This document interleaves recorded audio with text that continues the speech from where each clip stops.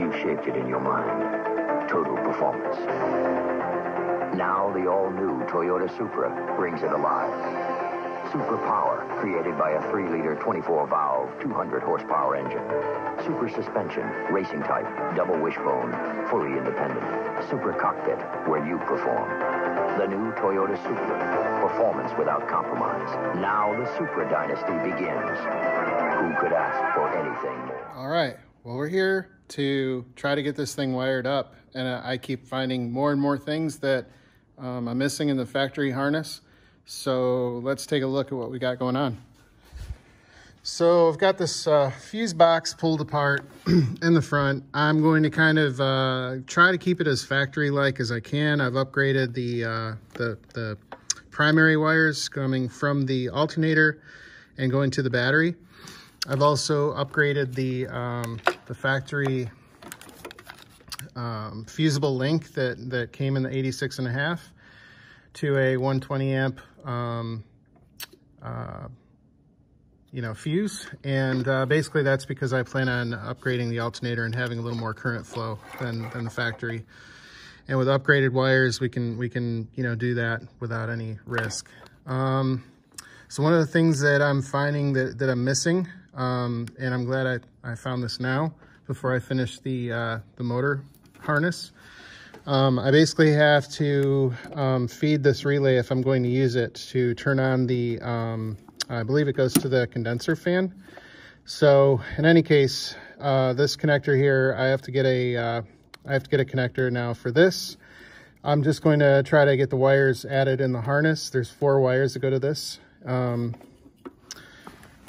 I might be mistaking what this is. I forget exactly. I'll have to look at the schematic, but I know that this is actually the condenser fan. And we actually have that in this harness here to connect it once I get all this completed.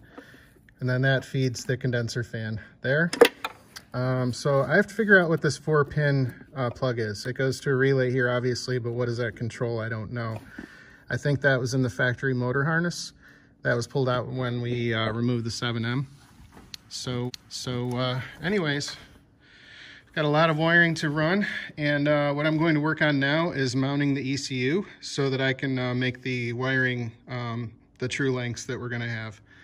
I'm trying to keep a rat's nest from happening inside. So let me get working on that right now.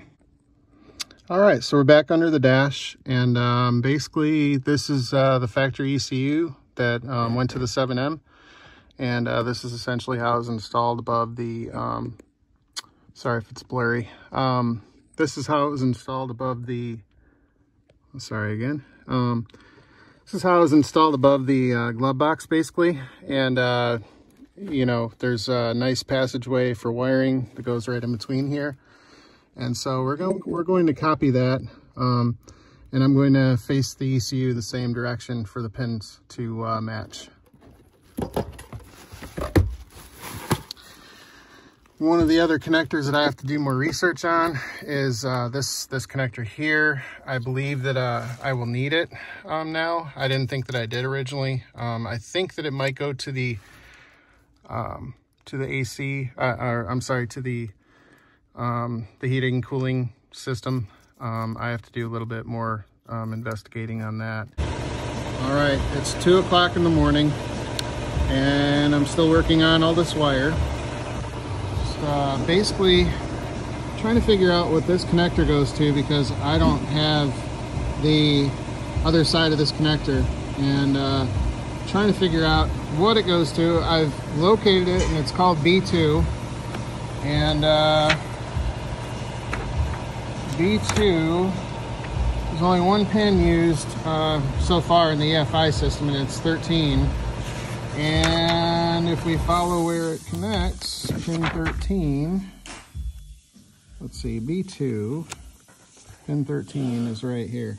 So that goes to the ETC ECU. So that's, I believe, the automatic transmission, but we will see. So I'm just trying to look through here for another B2, sorry, for another B2 here, as my buddy's grinding away over there.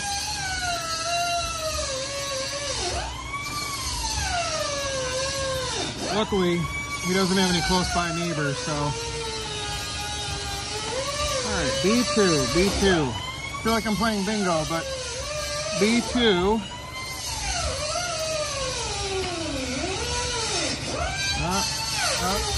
Up. Let's see, B2, B2.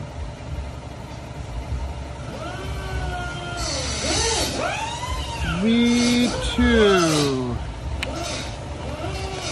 Okay, not yet. B2.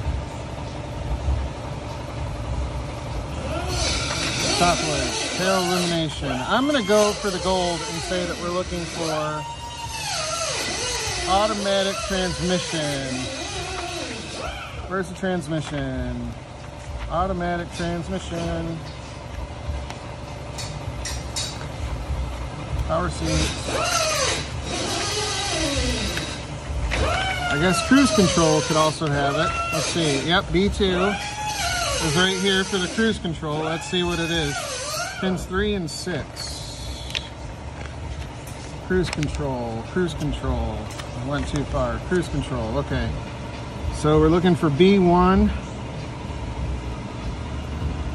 B1 looks like it has a cruise control clutch switch. Manual transmission, automatic transmission, neutral start switch. So B1, looking for B1 or B2? B2, so that's not even it. Let me look for B2, that's B1. B2 right here. So we have ETC, CU, TCCS, ECU. Okay. That's B26. Where's the other B2? Let's see. Not seeing the B2, the other B2. It says there's another one. E3, B2. Oh, there's the other one right here. So, ECT solenoid. So that's got to be.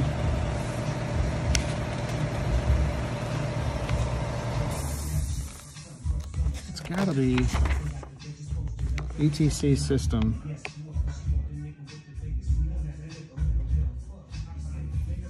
Okay, so ETC system.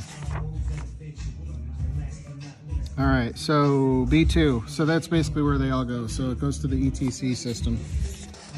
So let's see, B2. It's all over here. Let's see, what do we have? B2.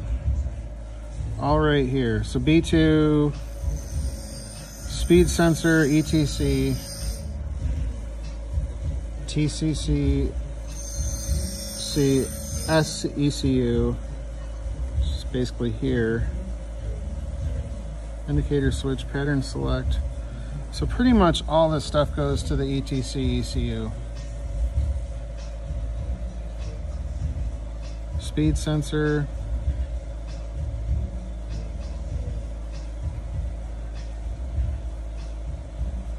Okay. Check connector.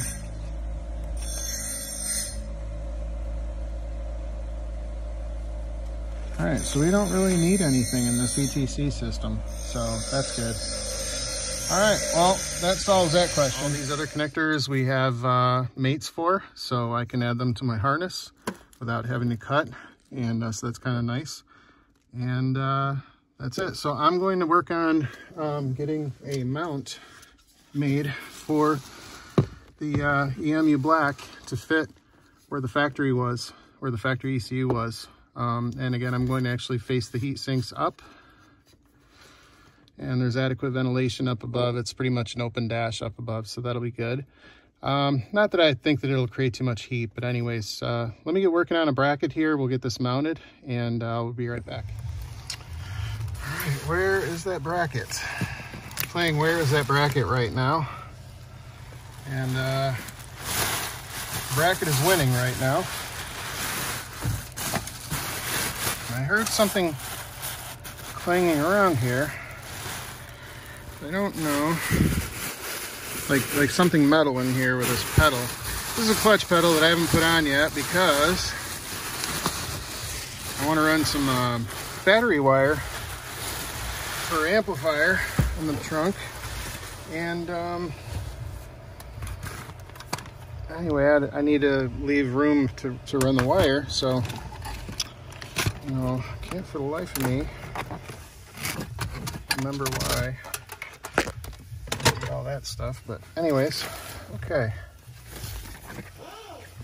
And if I look on the dash where you'd never look, I found what I'm looking for. All right, so sorry for that waste of time. So we're gonna put this bracket back on right up here underneath the glove box, and try to use the factory hardware everywhere possible. So bear with me. I'm gonna try to set this down and still record. I don't know if I'm gonna get it all or not, but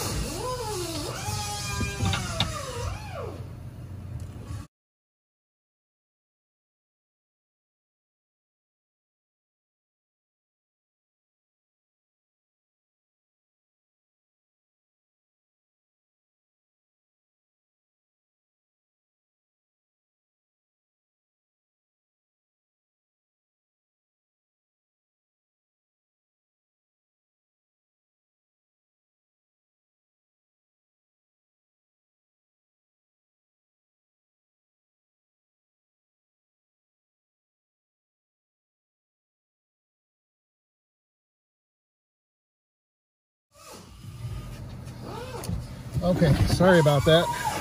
I'm back. And hopefully the camera is not on my nostrils.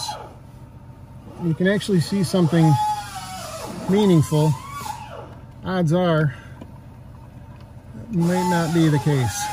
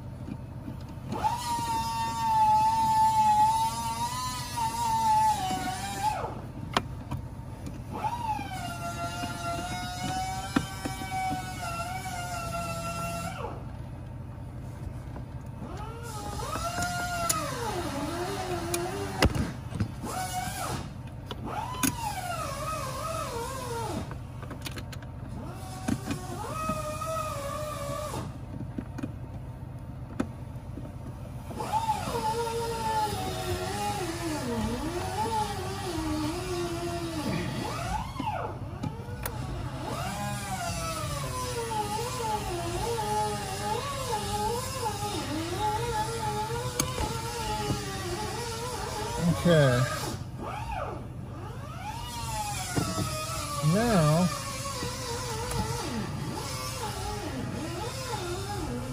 according to my calculations,